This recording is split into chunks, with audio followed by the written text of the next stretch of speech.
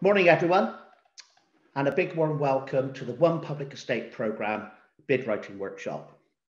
It's really great to see so many of you have been able to join us today. We've had over 150 Eventbrite applications, which is fantastic, so thank you very much. As an introduction, my name is Chris Watts, and I am the One Public Estate Regional Programme Manager for the South West region, and I'll be chairing this workshop today. If we have the first slide, please, Penny. The first slide sets out the workshop agenda that includes an overview of the One Public Estate Phase 9 funding criteria and the self and custom build funding criteria. The presentations will also include some top tips on how to submit a funding application that is concise, clearly structured with well-referenced proposals. We will then have a presentation from the National Right to Build Task Force on the self and custom build delivery before we move into a questions and answer session. You will all note that your Zoom access has been muted. Please post any questions through the Zoom chat function, and we will pick up as many questions as possible under the questions and answers agenda slot later. You'll note also that the workshop is also being recorded, and a copy of the recording will be circulated through the One Public Estate Partnership Programme Managers. Next slide, please, Penny. As an overview, the workshop will cover the £6 million One Public Estate Phase 9 revenue grant funding to support cross-public sector land projects, and it will also include £20 million One Public Estate capital grant funding, and that is to enable the release of local authority land for the delivery of self and custom build housing. Applications for this funding will need to be submitted to the One Public Estate Programme by 23:59 hours on Monday, the 8th of November, 2021. Please note, bids posted after this deadline will not be accepted. Without further ado, I will now pass you to Kath Camroy. Kath is the One Public Estate Regional Programme Manager for the North East, and Kath will lead us through the One Public Estate Phase 9 criteria and some top tips. Over to you, Kath. Thank you. Okay, thanks, Chris. Just to say welcome, as Chris said, to this morning's workshop. Thank you very much for attending. And we look like we've got a really good attendance here, so that's absolutely great. Some of you know, I'm Kath Conroy, one of the two regional programme managers for the North East, Yorkshire and Humber, and the East Midlands. So I'm going to run through, as Chris said, just some of the key bid criteria, some top tips, and highlighting the differences this time round in this funding round. So as Chris said, the £6 million revenue funding, which we're looking for projects to support public sector property-based projects that demonstrate that critical collaboration across local central government and the wider public sector.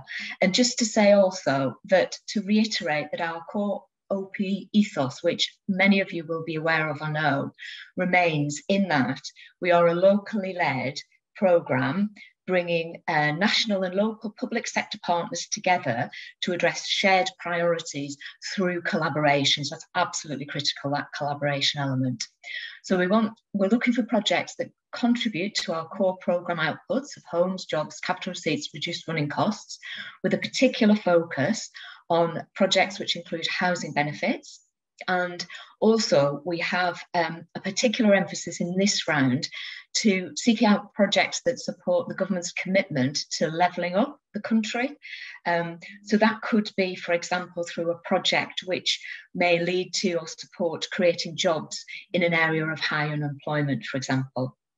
So what can the funding be used for? It can be used to support early stage project costs such as master planning, feasibility studies. It can't be used for things such as planning application fees, legal fees, etc.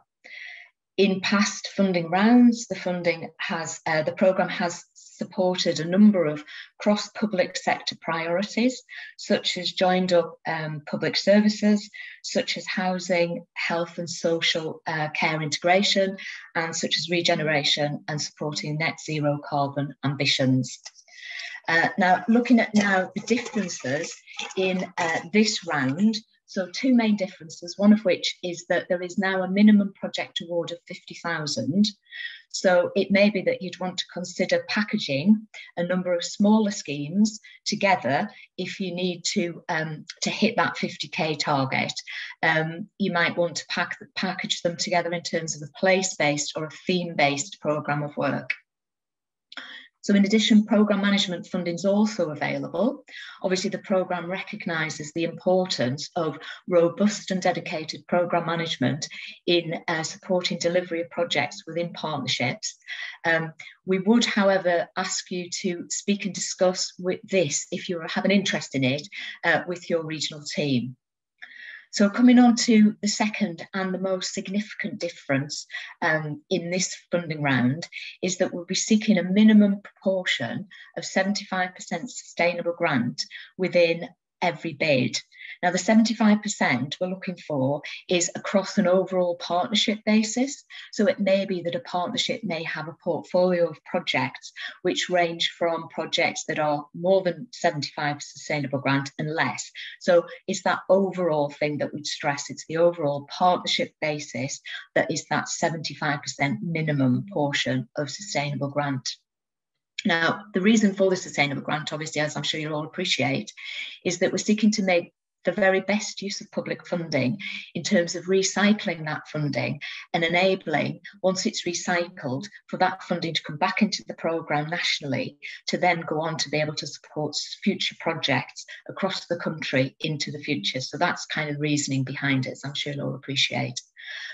Another difference this time round, in order to recognise the nature of property projects, by the very nature, are very complex. There's a lot of moving parts, there's a lot of partners, assets, policies, priorities, etc. In order to recognise that, the trigger point for repayment or recycling of that funding this time round is linked to a trigger milestone rather than it being time bound to a specific date in time. So in terms of that trigger milestone might be, say, for example, disposal of an asset, it might be a lease event, it might be a co-location for whatever. So once that trigger milestone has been hit, then that triggers the recycling of funding to come back into the national programme. Also be mindful of the fact that should, for whatever reason, it may be there may be changes for whatever reason, if that trigger milestone isn't achieved, then there will be no expectation that the recycling of funding will come back in. Just finally, it's really crucially important that there are a range of asset owners, public and local, public sector partners involved in the projects coming forward, and that we need to ensure that, or you need to ensure in your bids that you have the support of all of those asset owning partners. So next slide, please, Penny. Thank you. So just moving on to the criteria, as you'll see, the criteria, and we've identified the scoring which is going to be applied to each of the criteria. Pre-selection criteria is really important. Please don't forget that. The effective cross-public sector board operation of, and all of those other things that are in there that you'll be familiar with from previous rounds. But please, as I say, do remember that they are important and you must address them in your application form. One thing just to flag that's different, I think, this time round is that we're requiring a statement of commitment for public sector equality duty, and you'll find that in the application form. Again, that's really important that all of those things are addressed and included in the application form.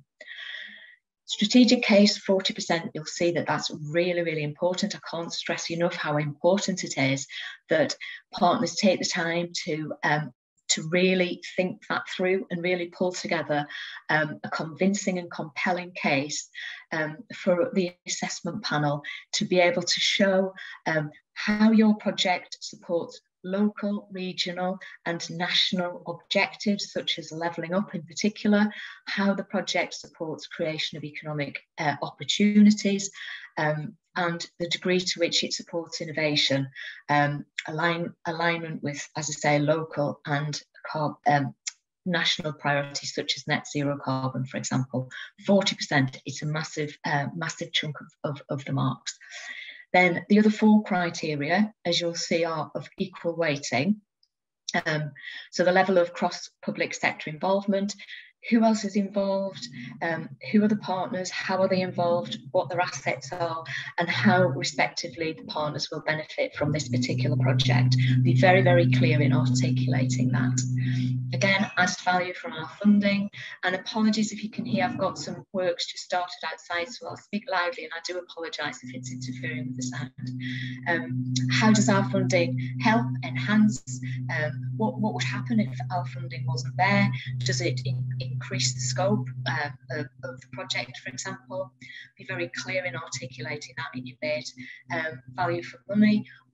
What benefits is the public purse getting out of investing in your project? Again, be very clear about the benefits and therefore the value for money that represents. So also confidence in delivery. So confidence not only in the ability of your partnership to deliver. So what have you done before? What's your track record? How can you instill confidence in your bid that the assessment panel can see that your partnership can really deliver this project, and also the project itself, engendering a confidence that you can deliver this particular project and any work that you've done to be able to ensure that that's the case. So next slide, please, Penny. Thank you. So the application form itself, 2 parts. The basic details form, so that is 1 per partnership, and that's to be submitted by the lead authority. So that is to include all the details, benefits, all project details, forecast benefits, details of the partnership. And also a checklist, which is actually really helpful to be able to go through just before you submit your bid, to make sure that you've actually picked up and you've included everything that you need to do. Secondly, an application form. We're looking for 1 per project, so there could be 1 basic details form per partnership, and there might be underneath that a series of individual application forms for individual projects. All the information that's required is in the application form. They're very, very straightforward, they're very clear, and they've got really good explanations as to exactly what information is required. Just picking out a couple in there in the list: the strategic case, making sure that that's the rationale, the objectives, the strategic fit, the local need and innovation, and that golden thread that takes you from your project to central government priorities and how that is all aligned and linked. That's really what we're looking for. And that confidence in delivery is incredibly important. So next slide, please, Penny. Thank you. So just some top tips to finish. So tell us your places and project story, and don't forget to answer the question that's asked, and that might sound a bit silly, but actually it's surprising the number of times that doesn't happen and that things go off on a tangent. Be very specific and very clear that you've read the question and that the answer you're providing hits all of those things that are being asked for. As I say, the application form is very clear and very helpful in terms of giving you explanations as to the kinds of things that you could include in those answers. Pre-selection criteria, incredibly important. Make sure that you've hit those things. So explaining why the funding is needed, be very clear about what funding is required, who's going to be used for, and for what would happen if it wasn't there. Public sector partners, again, be very clear about the public sector partners that are involved, what their involvement is and where the benefits will fall, and that they are supportive of it. Strategic programs, again, yes, you can package those together. Deliverability, make sure that you're aware and be very mindful of the fact that the assessment panel may not be very familiar with your partnership, may not be very familiar with what you've done, your successes and your track record. So make sure that you highlight that, but in a very succinct way, because there's a 15-page maximum limit, which you'll have seen, I'm sure. Innovation, what you're doing differently, how you can highlight how your project stands out amongst everything else. And additional information, keep that to a minimum. And last but very not least, regional team here to help, and I'm sure would be happy to flex diaries and provide time and space for you to provide some information for you. So back over to Chris, and I do apologise for the noise. Thank you. Thank you very much, Kath. And we heard everything that you said. There was a little bit of a buzz in the background, but it was good. We heard everything. And thank you very much as well for going through what's required in the One Public Estate Phase 9 programme and the criteria, and what's expected from all partners to deliver a successful application.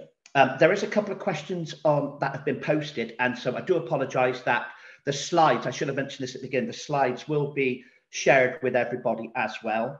As I referenced, that a copy of this recording will be shared with the partnership programme managers, but for people who want other access, it will be also posted on YouTube like it was last time.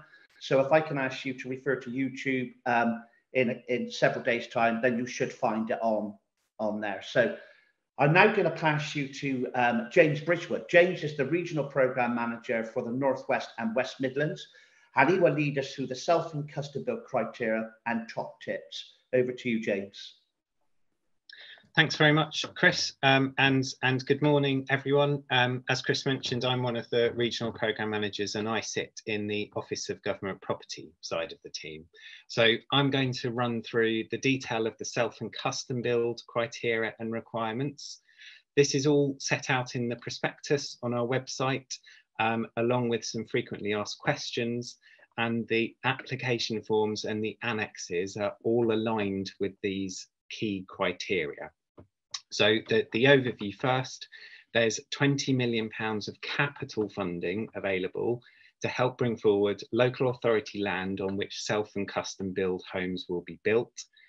All English local authorities are eligible, and for this round that includes all of the mayoral combined authorities and their constituent local authorities.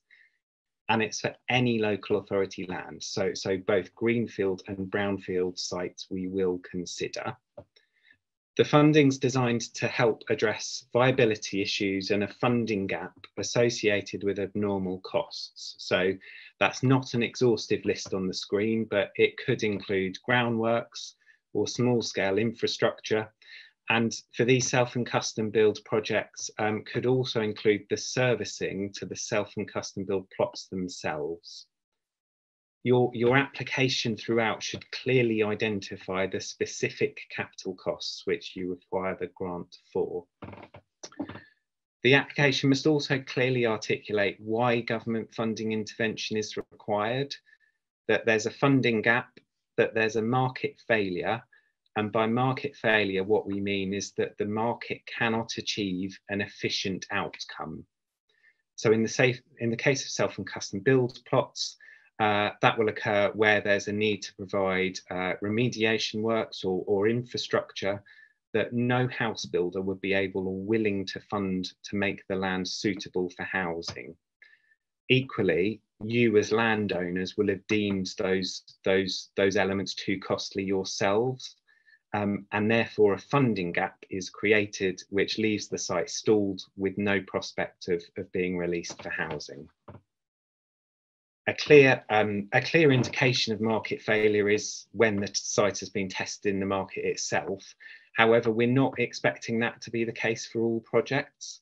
So think about how you can evidence by means of a development appraisal or residual valuation, for instance, which shows a gap that aligns with the funding you're requesting. There's great breadth and opportunity to provide self and custom build sites. So just a few examples of what we've seen come forward previously. Garage sites, car parks, former town halls, community centres, scrubland, former school sites. And the delivery and the tenure models vary as well. So we've seen projects that deliver affordable housing, that are community-led, that partner with private sector partners, that address your self and custom build housing list, and also some projects that provide key worker housing, for instance. And many of the schemes are using innovative delivery models, such as modern methods of construction, and are building to high energy efficiency standards. A key element of this funding is that the land must be released for housing by September 2024. So there are 4 potential land release triggers, which are detailed there. And ultimately, for self and custom build, this covers the eventuality of exchange of contracts on the first plot if none of the others are met by virtue of your project's delivery route. So again, all of those are in the prospectus and in the FAQs, and we'll circulate the slide pack. So think about which of those milestones your project will meet by September 2024. If we could move on, please, Penny. So this slide shows the 6 key assessment criteria for self and custom build. First of all, the gateway criteria, really important, as Kath said for OPE, equally for self and custom build. So there's got to be capital works on local authority owned land for which there is a clear and evidenced market failure and which enable release of the land by September 2024. All of that stuff that I've just described. Also, the project must achieve a benefits cost ratio score of 1 or more, and a score of benefit cost ratio plus non-monetised benefits of 1.5 must be reached. So I'm going to talk about BCRs and non-monetised benefits in more detail shortly. The first of the scored criteria is value for money, and I'm going to pick up on this in a bit more detail. That's got a number of component parts. So the benefit cost ratio, the non-monetised benefits, so as well as gateway criteria, non-monetised benefits and BCRs act as a scored part of the assessment. And in addition, the value for money includes an assessment of the gross value added per hour worked for your locality. So more to come on that. The next scored criteria at 30% is the strategic case. So here what's really important to convey is the rationale for the project in terms of both national government priorities, for instance, levelling up. And in that instance, we'd be keen you describe the geographic inequality which the investment helps address. So that could be deprivation in the locality of the housing that you're intending to release land for instance. Really important also, though, is how it addresses local priorities. So the project's impact on place, the locality, the community, and why you need capital funding now in order to accelerate the project or to cover the funding gaps in the overall project. Applications could also show how the project will help to meet local housing requirements for the local area, how it supports local employment, how it supports local suppliers, for instance. We're also really keen to promote exemplars of self and custom build delivery in a variety of different settings. So think about what's special about your project and how your project could act as an exemplar. Moving on to the third scored criteria, which is the deliverability assessment.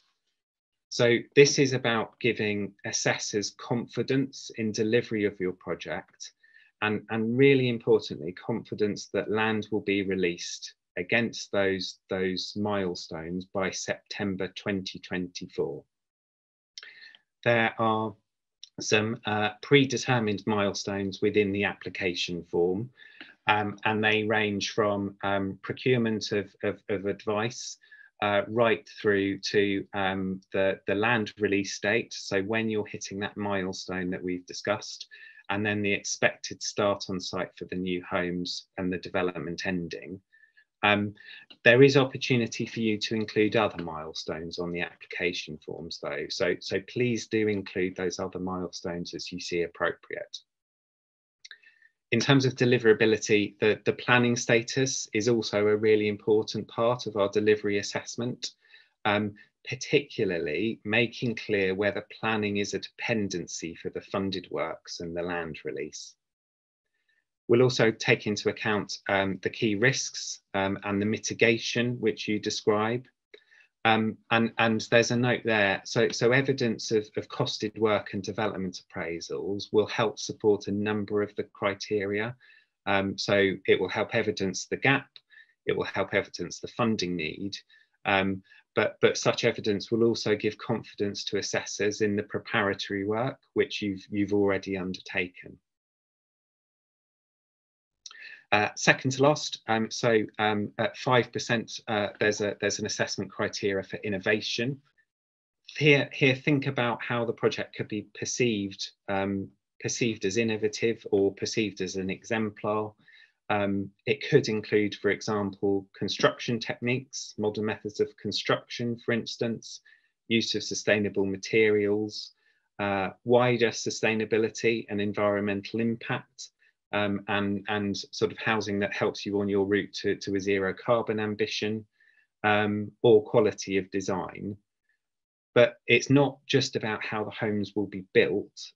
It's also, innovation is also about your supply chains and your routes to deliver as well. So how you're going to use small to medium-sized enterprises, for instance. And finally, the sixth of the criteria is public sector equality duty. This isn't about the council's general approach to public sector equality duty, it's project specific. So projects which highlight a positive impact for people with protected characteristics, and those are the characteristics that are defined by the Equality Act of 2010, who struggle to attain appropriate housing. So examples of a positive impact could include proposals to bring forward development in areas where those with protected characteristics have disproportionately low ownership, or where they suffer disproportionately from overcrowding, for instance. It could also be that the project will provide homes for those with a disability, or that cater for a specific age group. And you can also support that with evidence in terms of your housing need assessment as to why there's demand for those groups within your local area. If we could move on, please, Penny. Thank you. So next up, as promised, a bit more detail about the value for money assessment. The value for money assessment comprises three component parts. So first is the benefit cost ratio, which is calculated in the technical annex. The benefit cost ratio is calculated based on the land value uplift. That calculation itself happens behind the scenes in the annex, but it's driven by the housing numbers which you profile within the table in the form against each year of delivery. And you can see the results that creates in terms of benefit cost ratio. Then there's the assessment of additionality at high, medium or low. Here it's really important that you provide a description as to why you've chosen that level of additionality. So additionality reflects the amount of development which would have occurred in the absence of funding intervention. The higher the additionality, the more dependent both the project and overall development in the local authority is to the funding intervention. So applicants should reflect on the site-specific market failures that they've identified in their selection of additionality, and also provide accompanying narrative to support that.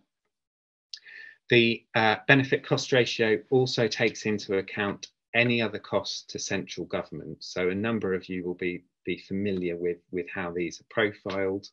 And this is, these are the central government costs in achieving the same outcome. So the land release, so the pre-development costs, You don't need to tell us about the costs in terms of developing once the land has been, you've reached your land release trigger. Remember the gateway criteria here. So projects must have a minimum BCR of 1. So check that when you complete the technical annex, you're achieving a BCR of 1 or above. The second component of value for money is the assessment of non-monetized benefits. I'm going to talk a bit more about those on the next slide, but these are the economic or social welfare benefits which the benefit cost ratio hasn't captured. So anything other than the land value uplift, for instance. Finally, the third part of the assessment is the gross value added. You don't need to provide any information here. That's 10% of the value for money score. And those will be allocated based on the area's relative position in terms of gross value added to help incorporate the government's levelling up priority into our scoring for value for money. We'll do this centrally based on the local authority area, but you can see where your area sits by virtue of the English average on the technical annex. If we could move on, please, Penny. Thank you. So more detail about non-monetized benefits now. The HM Treasury Green Book and the DLUHC, Department of Levelling Up's appraisal guidance provides more detail, but non-monetized benefits broadly fall into the categories listed here. We're also keen to understand any others which you consider appropriate, hence the other category. And we'll score non-monetized benefits based on the information you provide. And that is the impact relative to the size of the project and also the evidence. So please do make sure that you provide supporting evidence for your non-monetized benefits. There's some examples of non-monetized benefits in the prospectus and the frequently asked questions. So remember that the categories here are just categories and you need to be more specific than that. But for instance, a brownfield site could have visual amenity impacts for local residents. The site might be large, significant, vacant, in a poor state of repair. And you could provide evidence using photos and an indicative site plan to show that by developing the site, it will remove blight for a significant number of surrounding residents. So that's an example of visual amenity, for instance. And do also talk to your regional programme managers about non-monetized benefits as well, and they'll be able to give you some guidance. We will assess your non-monetized benefits and will convert them into a maximum uplift of 0.5, which will be added to the benefit cost ratio score. The key point to remember here is that non-monetized benefits serve two purposes. So where your benefit cost ratio is between 1 and 1.5, non-monetized benefits are essential to meet the gateway criteria.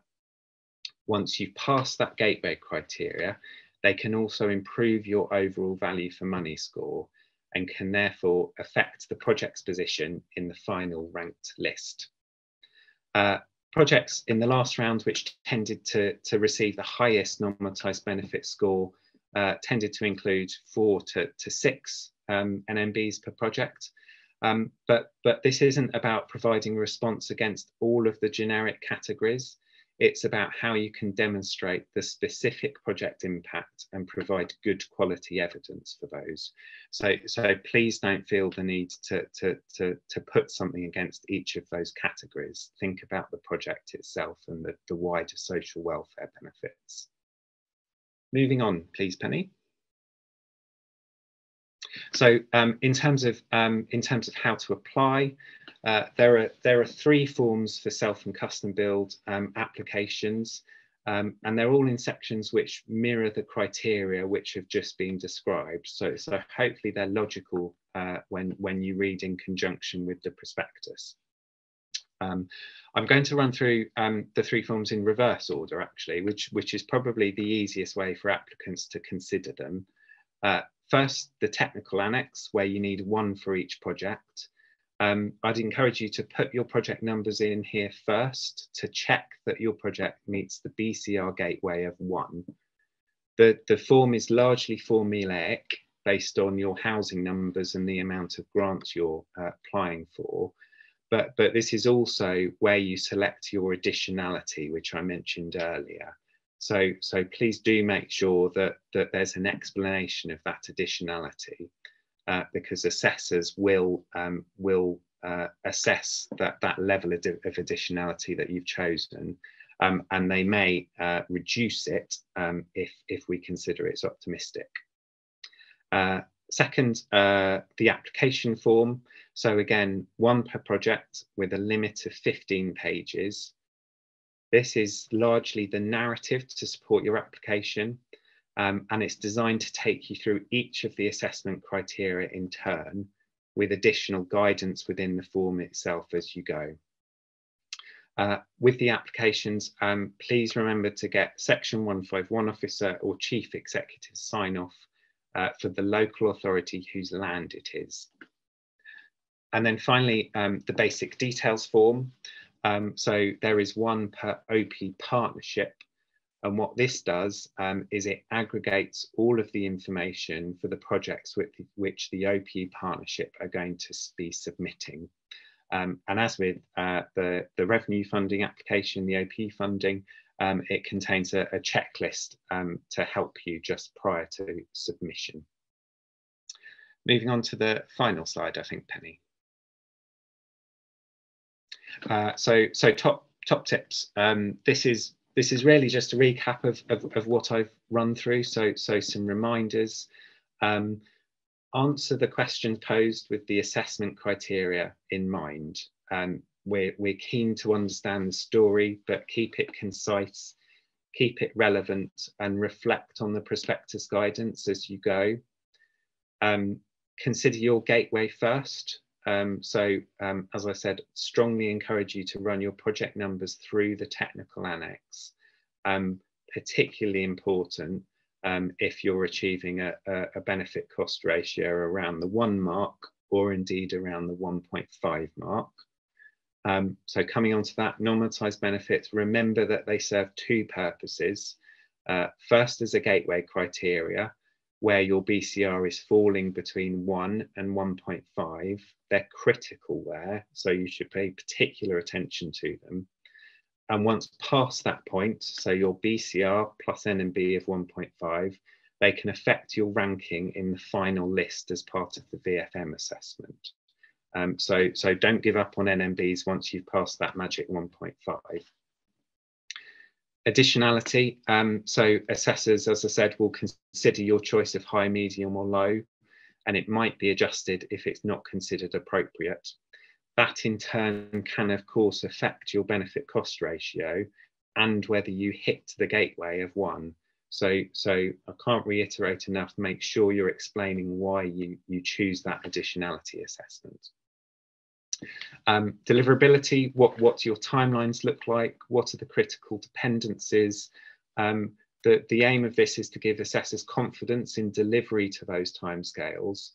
Have you identified the risks that we're spotting? Have you identified mitigation? And have we got confidence that you can release the land by September 2024? And then finally, public sector equality duty. This isn't a generic impact assessment or council policy, it's about the positive benefits which the project enables. That wasn't finally, just in terms of additional information, we'll score the criteria based on the evidence articulated within the application form, but please keep additional information relevant and to a minimum. So reference that additional information with the application form. And if you're linking, for instance, to lengthy strategy documents, a housing strategy, for instance, please indicate the page number and the paragraph of relevance, so assessors won't have time to read full strategy documents. Chris, I think that's me done for the SCB overview. Thank you very, very much, James. That was a really clear overview of the self and custom build criteria and what's required to deliver a successful application. At this point, can I actually encourage you all to keep posting your questions through the chat? I noticed there's a number there already, but keep posting and we will pick up as many of these as we can after our next speaker. So I now have the pleasure to introduce you to Sally Tagg. Sally is the acting head for the National Right to Build Task Force and will lead the presentation on local authority self and custom build delivery. Over to you, Sally. Thanks very much, Chris. Good morning, everybody. And I hope now that I can add a little bit more to everything that we've heard before. So notwithstanding, Penny, if you could take me to the next slide, please. I just want to touch on the government's self-build action plan. This is the first time we've seen an action plan dedicated to custom self-build. And I think that there are a number of things here on the list that are in play and ongoing and are very interesting and useful to understand. But I want to focus on the Bacon Review today, which has been completed. This was undertaken earlier in the summer. And I think that for those of you who are interested, I'd like you to focus on Chapter 4, which is using land the public already own, and also Chapter 6, delivering real change that works. Both of those are interesting sections, so have a look at those. That might well assist you. Next slide, Penny, please. Thank you. I want to also, in this session, look at defining self and custom build, the government aspirations for the sector, looking at diversity, placemaking. I also want to look at some of the wider benefits and obviously to take you through quickly what the Right to Build Task Force can assist you with. Next slide, please, Penny. Thank you. So in terms of defining custom and self-build, for those of you who are not familiar, and there may be some in the audience who need to take a look at the legislation, we're looking at the Self and Custom Build House Building 2015 Act. Those are the two sections that we see in the first bullet. But the key issue really to understand is how the Act does not distinguish between self and custom build housing. And also, I think I noticed something in the chat about what constitutes custom and self-build. It's very much about an element of everyone needing to be involved, whether they're individuals or associations, in the process holistically. So from design stage all the way through to build stage and then subsequent occupation. That is kindly the definition within the legislation which you need to be mindful of. There are a number of other elements to this in terms of different parts of legislation, secondary regulation as well, National Planning Policy Framework for those of you who are planners. Next slide, please, Penny. Thank you. But I think the key message here is that the Bacon Review, which is why I'm pointing you to it, talks about a very broad church. So we have a number of issues here. We've got National Planning Policy Framework, and we've got the National Model Design Code, which is quite new, all of which are salient and should be perhaps something that you refer to. So I'd like to go to the next slide now, please, Penny. Thank you. But I think it's really, really important as well that you are aware of the right to build duties on councils. These are statutory requirements. So this came in April 2016. And effectively under the 2015 Act requirements, each local authority in England needs to have a self-build register, enabling anyone within your borough or district to come forward and sign up to the register, and identifying themselves as parties who want to build in your area. And then the registers need to be very well publicised on your council's websites. And then local authorities need to have regard for these parties in terms of any decision making on planning, housing and land disposal in terms of your functions.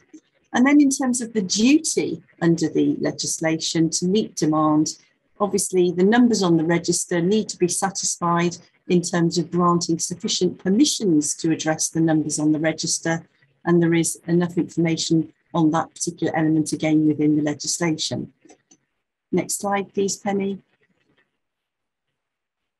So I want to have a look now at how we can determine that you are confident that your bid is a custom build project, and how that is addressed. So just for those of you who are perhaps new to this, custom build, self-build can be, different things to different people, but self-build is the DIY option.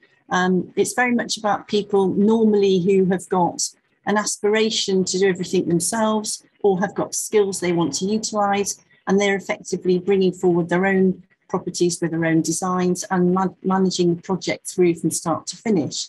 They occasionally will bring in contractors as well, but these are typically individual self-build schemes or schemes where there's 2 houses on a plot. Anyone moving on to kind of larger projects, quite often we're seeing people who want to undertake their own projects, but they don't want to do the DIY option. So they're taking up the custom build route. This is very much working with specialist developers who effectively enable projects. So they're helping with the design, they're helping with the delivery and all the aspects that everything else that needs to be undertaken.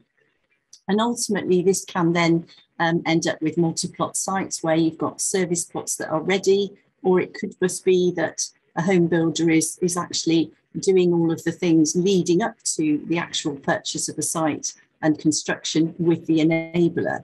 But those are 2 different elements to just be aware of. Can we go to the next slide now, please, Penny?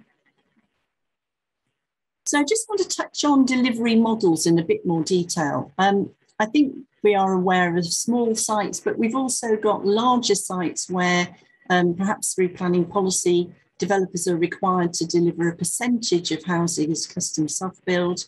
Brownfield regeneration, those are kind of well-worn routes for custom self-build, very popular, but also greenfield land. And I'm looking now particularly at the exception sites where authorities can bring forward land that are on the edge of settlements and towns, that are sustainable sites, but actually are sites that are not of interest to bigger developers for market housing on the premise that they're constrained by things that are not in the business model for the massive house builder. So very good for custom and self-build.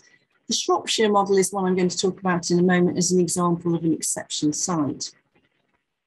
I also wanted to just touch on the fact that community land trust and co-housing projects as well are of interest in terms of delivery models. I'm going to show you some examples of those in a moment. Next slide, please, Penny. Next slide. Thank you.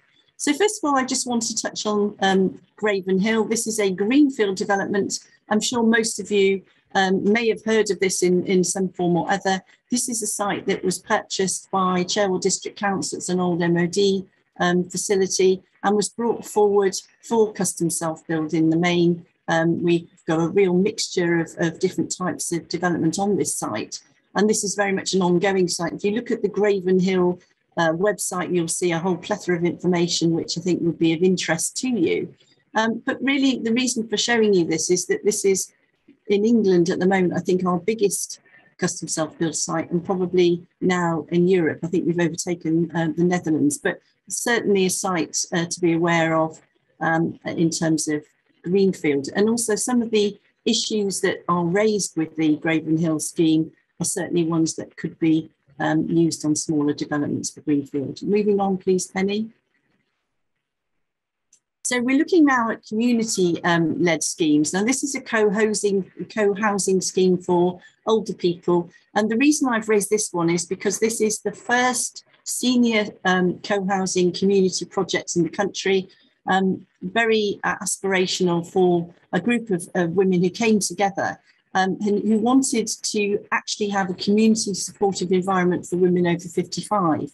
What was interesting about this was that they had considered open market provision and there wasn't anything that would satisfy their needs. They felt very much they wanted to have a community which could all grow old together, support each other, and so very much a community issue. But this model could be used through a CLT provision as well. This is an owned and occupied scheme with some social housing. Next slide, Penny, please. So this is now a community-led affordable self-built housing scheme. This is in Lewisham, 33 co-designed houses and flats. What's interesting about this is that this is a managed scheme by Rust. It was a volunteer-led CLT, and a group of residents in Walton Way, Lewisham, came together. They were seeking to ensure and future-proof for future generations the provision of housing for those that had always lived in this local area. They were basically being priced out of the market and unable to continue to move back effectively. And so as a consequence, they wanted to come up with a model that would effectively lock in affordability, future-proof it for other generations, and on that premise, come up with a simple and cost-effective build, aspirational in itself in some respects, very sustainable and also low energy. And the link for that is at the bottom of the slide, and I suggest that that would be a good one to have a look at. Moving on. Next slide, please. Thank you. I just want to have a quick look at affordable housing. So this is, on this slide, we've got two examples. So we've got the Shropshire model, which is basically a provision where the Shropshire Council brought forward a scheme which limited the size of individual units and also ensured that their resale value was limited to 60 to 80% open market value, and also ensured a local connection clause. Now, the local connection clause was really a mechanism to ensure looking after their existing communities, those who lived and worked there, but also those that had connections there and wanted to come back into the community. That was a very successful scheme. And subsequently, there's also the Teambridge scheme, which is on the link below. Again, another one to look at. But this was a really innovative scheme of its time. This is one that the task force uses regularly because it's one that's really worked. Moving on, please, Penny. I just want to touch on some other examples of custom and self-build opportunities. So starter homes, we have, I think fair to say, across England, a dire shortage of first-time starter homes. Many youngsters desperately looking to self-build. Then the downsizers, we've also got that problem as well because of the demographic. The other one that I just wanted to point out is the shared ownership sweat equity opportunity. So the picture at the bottom of the slide is a scheme in Bicester, which was through Cherwell District Council. And they were working with a group of young people who were wanting to get into the trades, to learn carpentry, electrician, etc., etc. And they wanted to build their own homes using sweat equity and in the process upskill. That was a successful scheme and one that is worth perhaps looking at as a case study. Moving on then to our next slide, please, Penny. So I just want to have a look at the land release scheme. So what we've learned from the first round, the cascade approach, many of local authorities in the first wave were taking people off their affordable housing register and delivering affordable homes with capital A, which is absolutely fine. But what we are also suggesting is that there is an opportunity to move to affordable housing open market with a small a, and facilitating those who clearly do want to undertake custom self-build. And moving on then to the registers, the issue that we're finding on registers is there are people joining registers who are youngsters, people who are in medium-sized family homes and to a degree are trapped because they can't afford market housing to move up the ladder. And so this would be an opportunity for both those groups because they are not in affordable housing provision and are not eligible for affordable housing registered. So we've got some parties falling between two stools there, between market and affordable. Moving on, please, Penny. So why apply? I think from our perspective as the task force, we would say that the government clearly is seeking to demonstrate by this bid and this fund opportunities of diversity and enabling people to actually deliver their own homes to suit their own needs, delivering homes that are sustainable and future-proof for their needs. I think the pandemic has shined a big torch on all of this. And so, you know, we see that as an ideal opportunity moving forward. I think it's fair to say a lot of what I've said about things have been covered in previous presentations, but I would urge you to talk to your regional teams about difficulties that you might have or further information that you need. And we're, as a task force, here to support that as well. Moving on, Penny, please. I just want to look at some of the benefits. Coming from a local authority background myself, I do understand that sometimes trying to get buy-in internally can be an issue. And so it's really looking at some of the opportunities for you as authorities. Clearly in communities, you know, for me, community cohesion's right up there. In terms of councils, it's about accelerating the growth of housing supply and looking at opportunities to bring economy benefits in terms of local small developers who have struggled in the past, who've got lots of skill and lots of supply chain opportunities to bring people who've actually got dedicated skills like the carpenters and people like that who are actually really well used in custom self-build routes. The other thing as well is about fewer planning objections. Quite often when I'm dealing with neighbourhood plans, communities have a significant more buy-in to custom self-build because they see this as an opportunity to facilitate people who are already in the community or people who want to come back to community and downsize within communities. So often that's a more acceptable route. Moving on, Penny, please.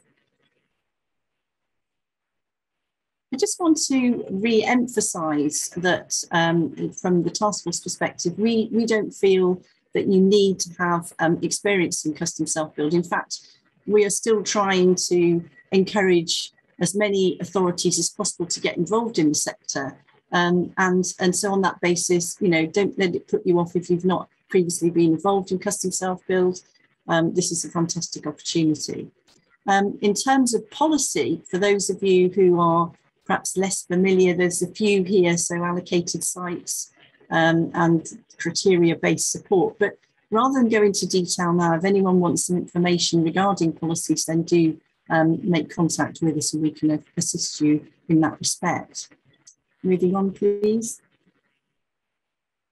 So I just now want to look at some top tips for evidence for custom self-build.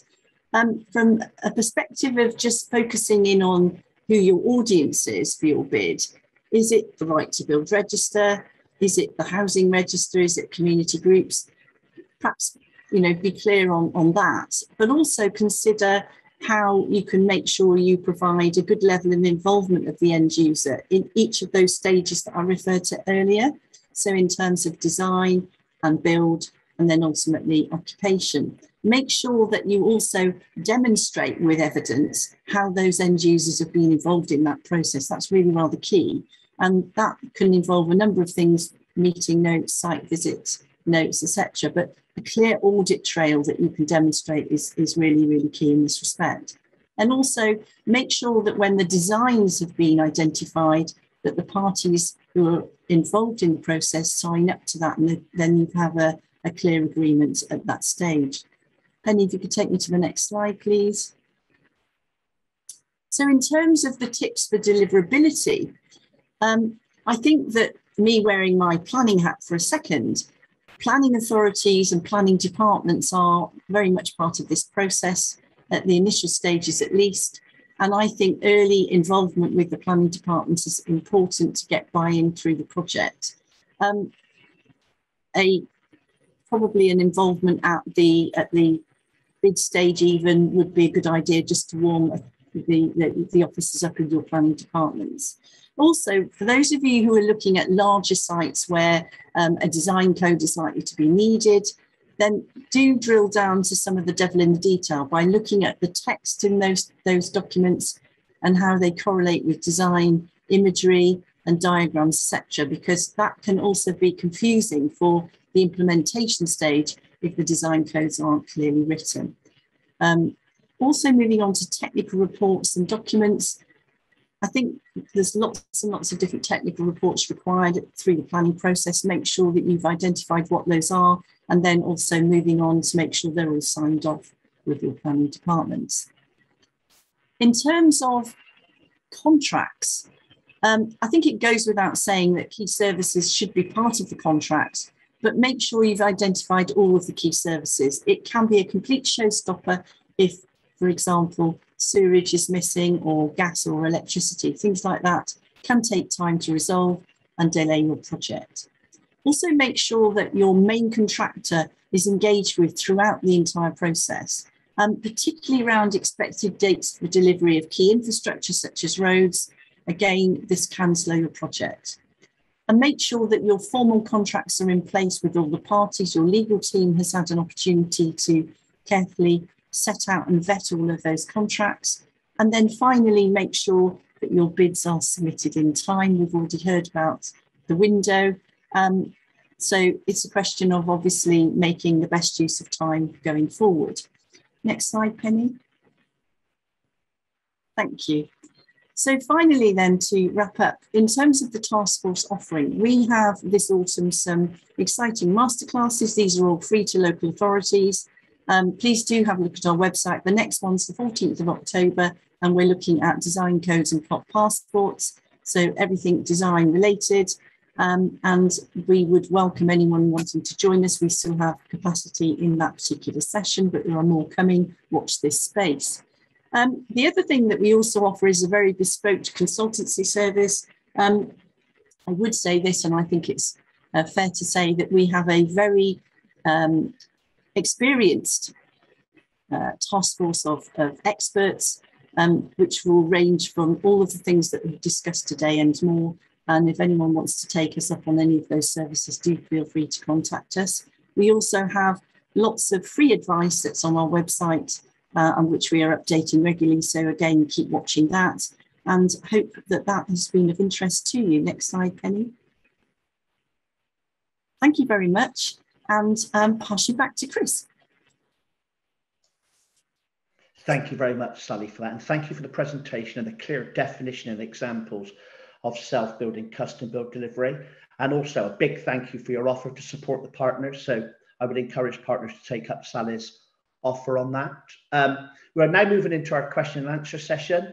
Catherine Anderson, the One Public Estate Regional Programme Advisor for the North West and West Midlands region, and Emma Gordon, the OPE Regional Programme Advisor for the South West, have been trawling through your questions posted in the chat, and will now read out the questions and will answer or assign them appropriately. We've got about 20 minutes for this, so I will keep a timer on it. Thank you. Over to you, Kate and Emma.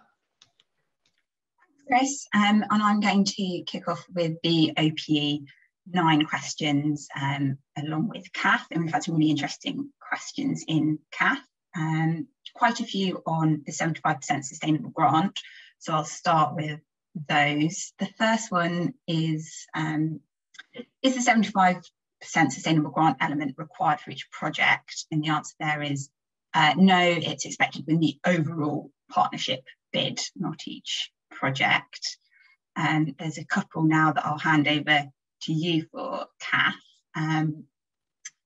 So with the sustainable grant element, can it be amortised over the 10-year OPE project period for reduced running cost outputs? So the example here is if there was a £100,000 sustainable grant, could it be repaid back at £7,500 per year? Thanks, Anna, and thanks very much for that question. It's a really interesting question, and I'm afraid I'm not able to provide an answer, a full answer to that here. However, I suggest we take that question back and get an answer out within the next couple of days, unless Chris or James or any other colleagues on the call wanted to input into that. I think I would suggest that that is a good one to take back. Thanks, Emma. I can have a go at that, Emma, if that's helpful. Great, thanks, Mike. Mike. Good morning all, Mike Harries. I'm the Regional Programme Manager for the North West region, working alongside James, who you heard from earlier. The approach in the past for repayment of the Sustainable Grant has been a repayment schedule can be agreed. In this round, because it's trigger event driven, the question will be what's the nature of the trigger?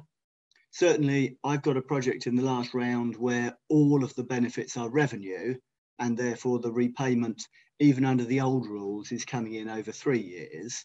So speak to us if you've got ideas of things that are a slower repayment, but it certainly wouldn't exclude a project, would be my steer at this point. Don't discount yourself, but just explain why you think it needs to be done over a given period.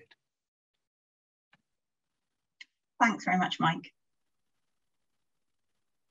Sorry, yeah, that absolutely. And I would just repeat as well and just reinforce that in terms of any suggestions, any ideas you have, then please do discuss them in the first instance with your regional team. Thanks for that. Yeah, thanks, Emma. Great, and a sort of linked question. Beyond the disposal of assets, what other circumstances can you envisage milestones being met that would require the sustainable grant to be paid? Now, we've just discussed reduced running costs, which would obviously be one. I'm not sure if Kath or anyone else would like to come in with any other examples. Thanks, Emma. Well, in terms of any trigger event, we would be looking for probably something where there would be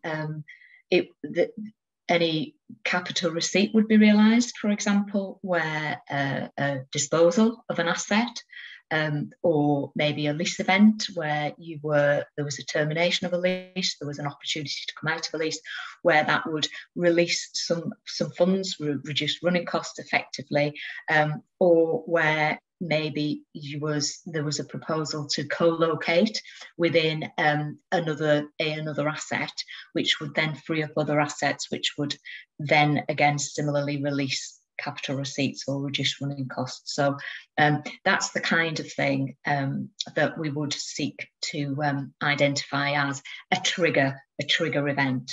I don't know if there's anybody else wants to add into that, colleagues. Kath, can I add to that? So a potential other scenario. Think about your route to delivery of the OPE project as well.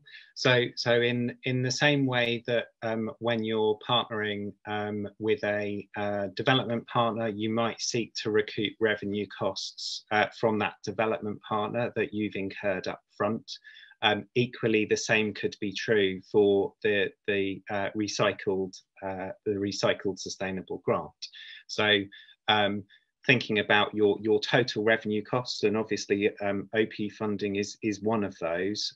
What's your route to delivery that might enable recycling back into the national programme?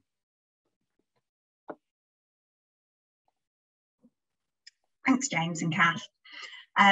We've had a couple of questions or people just noting the move from 25% up to 75% sustainable grant. So I thought it might be helpful if we kind of talk a bit about the journey and the story behind that move. One person particularly noting that does this highlight a focus shifting away from the disposal of capital assets and more towards initiatives that retain capital assets that create a revenue stream?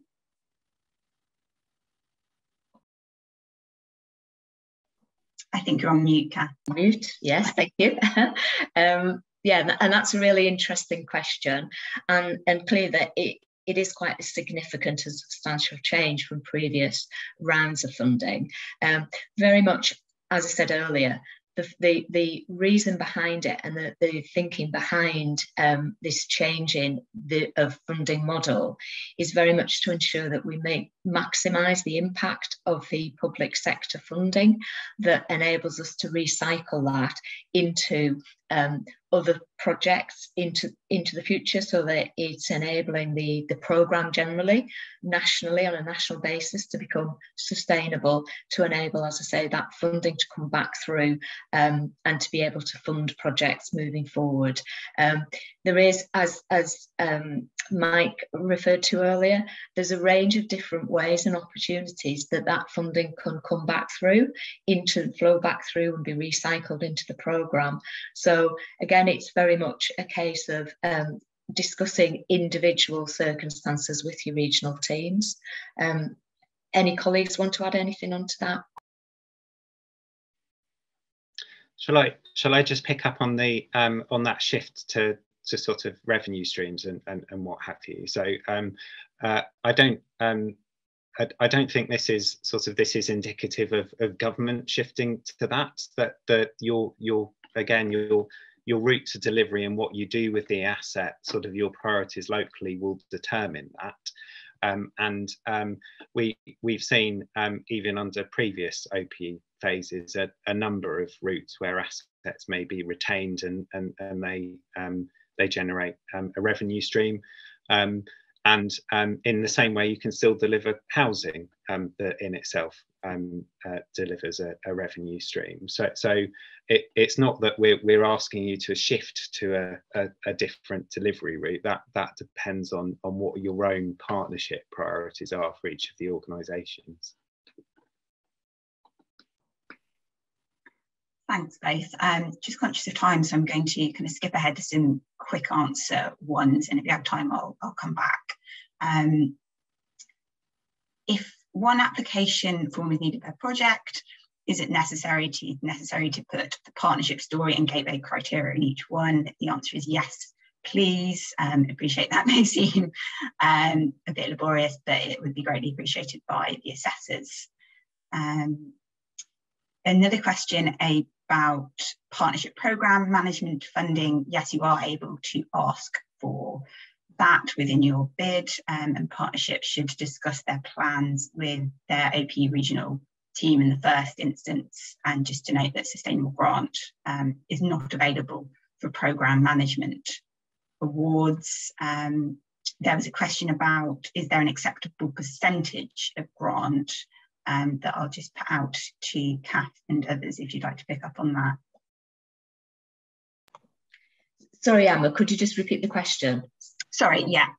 Within programme management funding, is there an acceptable percentage of grant, so i.e. 20% of the total grant ask?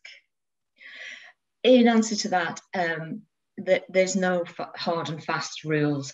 Again, we would refer you back to your regional team to have that conversation, have that discussion. As I think Emma referred to earlier, the programme management funding is not available as part of the sustainable grant funding, and you'd need to discuss the implications of that through with your regional teams. Great, thanks very much, Kath. And then two questions about the mix of local government and central government. Each project we need to have a mix of local government and central government partners. There was one question, I'm not sure if it was in relation to OPE or self and custom build, but I'll answer it from an OPE perspective, and then maybe Kate can pick it up from the self and custom build perspective. The question was, is it restricted to local authority owned land only? What about NHS owned land? For OPE, it doesn't have to be local authority owned land. As mentioned, we would want each project to have a mix of local government and central government partners. And if I've got time to sneak in one more, if Chris gives me an indication. Yeah, that's fine, Emma. You could do another one. That's brilliant. Thank you. There was a question specifically about local industrial strategies that we make reference to in the strategic case. Someone's noted that a lot of these, if they have been published, are now probably very out of date, and just what approach would we recommend there? That's a really good question, and do appreciate obviously the circumstances that a majority of local authorities are in at the moment, and the rest of the public sector come to that as they're coming out of the post-pandemic recovery. What we would say is certainly refer to, by way of background, those strategies that you have in place, and I'm sure that the vast majority of local authorities and organisations will have at least considered some initial post-COVID recovery economic plans. So it's up to you really as a partnership to identify which strategies, which documents, which strategic plans are most appropriate to support the individual project and indeed the wider improvements and strategic direction of travel, which reflect the central government levelling up agenda, etc., innovation, zero carbon agenda, etc. Hope that helps. Thanks very much, Kath. And one final question. We make reference to partnerships telling us what would happen without the funding, but can this also include what wouldn't happen without the funding, i.e. without the funding, nothing would happen, but a lot could happen with the funding. And yes, that would be fine. If anyone else has anything they'd like to input into that. No. Great, thanks very much, Chris. I will hand over to Kate. Thank you, Emma. So I'm Kate's now going to pick. Sorry, Kate, you're going to pick up on self and custom build, aren't you? Question. Yes, thanks, Chris. So hello, I'm Kate from the Northwest team. And so just in the first question we had was around local authority land ownership, and unlike OPE, which can be both central and local government owned, for self and custom build is restricted to local authority owned land. A couple of questions around levelling up, understandably, and the first one was around defining levelling up. So I'll ask James to comment on that in a moment. And how those with lower land values might meet the challenge in the BCR of reflecting levelling up and have previously struggled with lower land values in their area. James, I'm going to pass over to you for that one. Thank you, Kate. So in terms of levelling up, we're not going to provide a definition that constrains people. As we said earlier, it's about the geographic inequality. So, for instance, I think there was a question about OPE levelling up, but it would apply equally to self and custom build. What is it about the project that helps address that geographic inequality? So for OPE, for instance, if you're delivering a health project or an education project, are there sort of health inequalities in the region, sub-region, locality? Is there sort of lower educational attainment, for instance? And in the case of housing, where you're delivering housing as part of your project, that could be, for instance, that there's a pressure on affordability, so affordable housing pressures in the area. So this isn't about a north-south divide or a regional split. It's about articulating the case for the locality in which your project is situated. And then in terms of the question about the economic output, so the benefit cost ratio for self and custom build projects, we recognise the challenge. We recognise that a gateway BCR of 1 is still a struggle in areas of lower land value uplift. What we've done through the previous and this current round is introduce non-monetized benefits. So once you get past that BCR of 1, please do consider those and how you can get to the 1.5 and a maximum score with your BCR plus non-monetized benefits. And then in terms of the BCR of 1, I'd really encourage you to play with the technical annex. So the number of housing, the profile of your housing, and also the amount of grants that you're requesting all affects that benefit cost ratio. as does your additionality. So think about the impact of those inputs on BCR, and do also sort of we in the regional teams are very happy to run through those with you to see where there might be opportunity for you to make an application. Thanks, James. So focus on NMBs and testing the technical annex are what I took away from that. Mike, did you want to add anything on levelling up, or shall we move on? Yeah. Right, the next question we had was around the definition of self and custom build, and we have got a set definition that's on the FAQ of the website, and the question was specifically around the role of the occupier and using that as counting the definition of self and custom build. And in the definition there is some flexibility. It's not an exhaustive list, but we do take into account the role of the owner in design and layout of the original scheme. So if you refer to that on the FAQ. Any other input there, James? I think spotting that question about occupier input on design specification. So it's got to be more than sort of the input on design that you'd have at sort of choosing a home off plan. So it's not about it's more than sort of choice of the fittings and the decoration and the kitchen, for instance. But as Kate says, the FAQs have got a bit more detail in it, and again sort of encourage you to talk to your regional teams about how you meet that SCB or custom builds definition. Thanks, Kate. Thanks, James. We had another question on if an options analysis is needed to substantiate additional economic benefits. For self and custom build, supporting information should provide evidence of market failure and additionality scores, and you can also provide additional evidence that you think will support the case for economic benefits.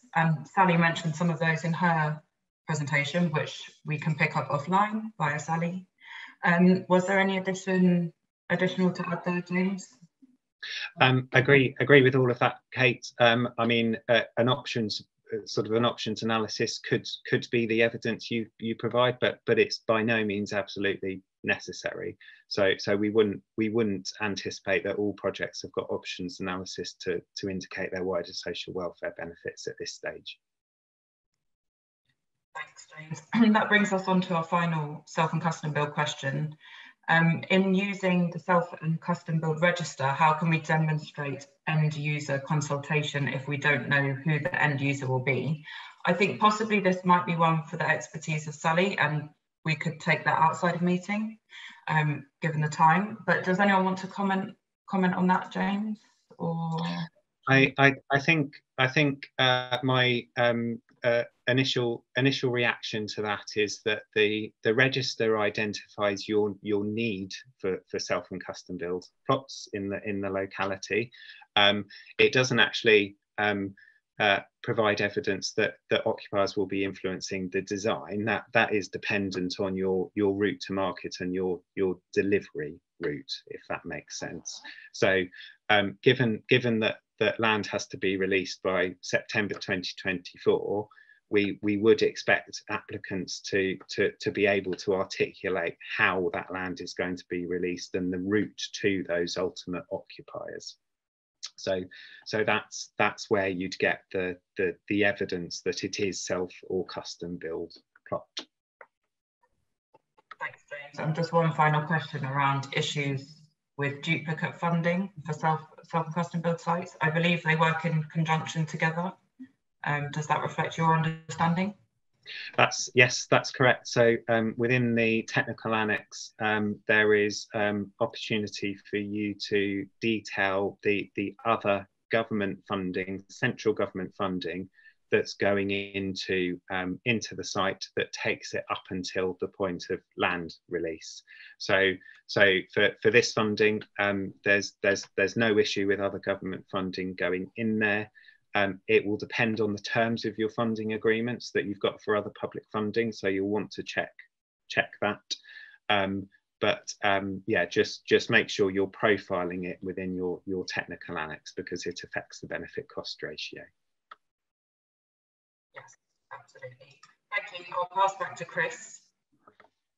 Thank you very much, Kate and Emma, for leading that session. And thank you for Kath, Mike and James for responding to some of the questions. So we've now come into the end of our workshop. Just want to say thank you for all the questions posted, and I do appreciate that we didn't answer all the questions or all the questions weren't selected. What I can say is all the questions that have been posted today will be collated, and any questions that are not already captured on the Local Government Association website under One Public Estate, frequently asked questions, will be added to the document after the workshop. I hope you've all found the workshop useful today, and it's provided you with the information required to submit a successful partnership funding application. If you have any further questions or potential project opportunities, then please contact your regional programme teams. Every presentation we've heard today, they've referenced the regional programme teams, so please contact. You will see them on this slide here. If in any doubt, look at the One Public Estate LGA website, and the names of and the telephone numbers and the email addresses of the contacts are on that website. I'd like to say a big thank you for myself to Kath and James for leading us through One Public Estate and self-custody build funding application criteria, to Kate and Amal again for fielding the questions, and in particular Sally Tagg from the National Right to Build Task Force for leading us through some great examples of self and custom build delivery. But finally, thank you for attending the workshop. As a One Public Estate programme, we are really looking forward to receiving your One Public Estate and self and custom build funding applications. And I will say it again and loudly, by the 8th of November deadline. So thank you very much, everybody. And the workshop is now closed. Thank you.